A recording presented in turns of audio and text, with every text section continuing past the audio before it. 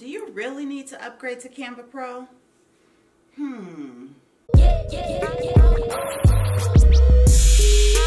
Hey there, I'm Kimberly from alamodesign.com, and in today's video I'm going to be sharing with you 7 reasons why you need to upgrade from the free version of Canva to Canva Pro. So if you want to know if the $13 is worth the upgrade, keep watching. Alright, let's get started with number 1, which is my favorite reason for upgrading to Canva Pro.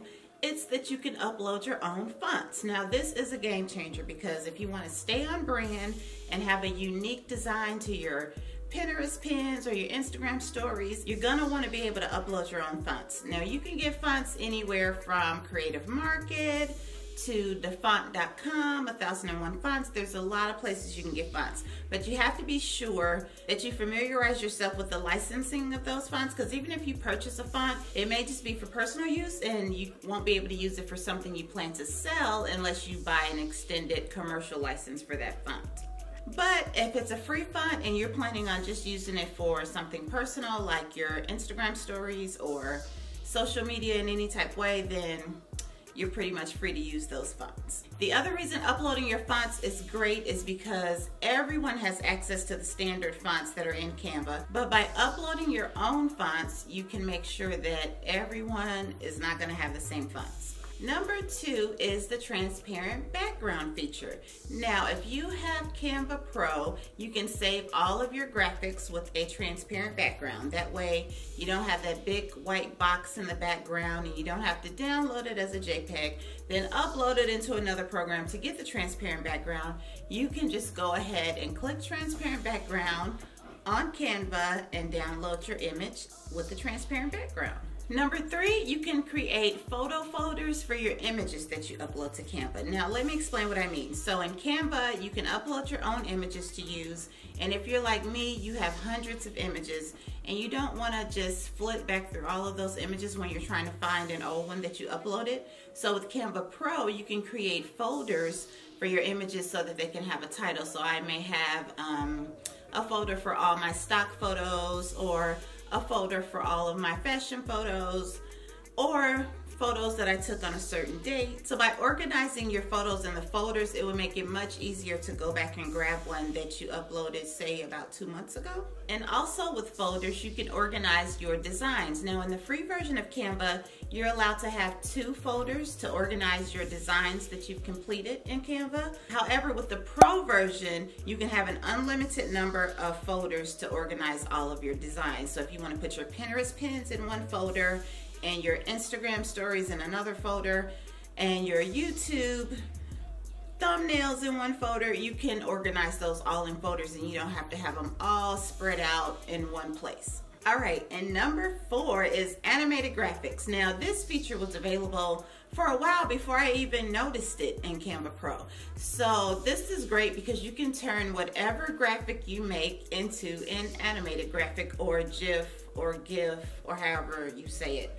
But anyway, you can take whatever image you make and turn it into an animated graphic. So if you want to do your Instagram stories and have letters slide in, or words slide in, or even pictures slide in, you can do that. And now with the addition of video on Pinterest, you can use this feature to turn your Pinterest pins into animated graphics. If you'd like to see a tutorial on how to do an animated graphic in Canva, just click right here and you'll get a video to show you how to do that.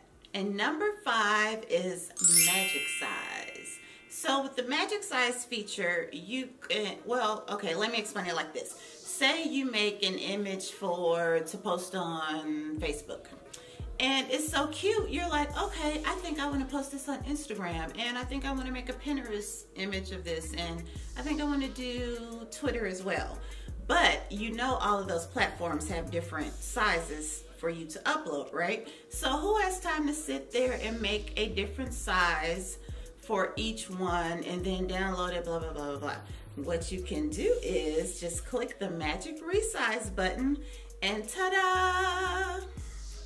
Canva automatically will resize it to whatever size you want.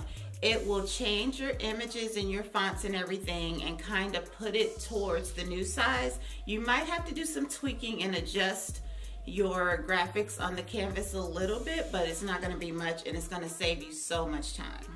Number 6 is that you can create brand kits in Canva. So if you have your brand colors and your logos and all of that, you can keep them in one place in your brand kit so that you don't have to keep looking up the 6-digit hex code for the font color that you like. When you create a brand kit on Canva, you can set up and group all of your brand elements in one place. You can group your brand colors, your fonts, and your logos. Having all of these things in one place and easily accessible makes it easy to stay on brand when you're designing. And number 7, you can have access to extra exclusive photos, elements, and now fonts that everyone else on the free version does not have. So even though some of these images and elements are not paid for, like you don't have to pay the extra $1 for them, they are free. However, they have a gold star next to them, so they're only available for those who have a pro account.